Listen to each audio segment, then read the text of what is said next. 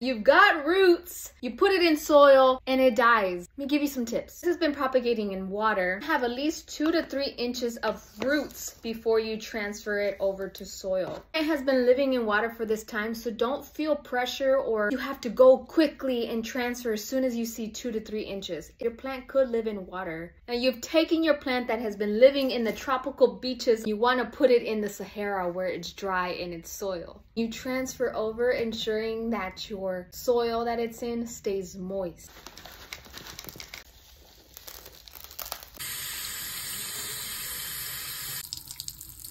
And whatever you do, make sure keeping it moist.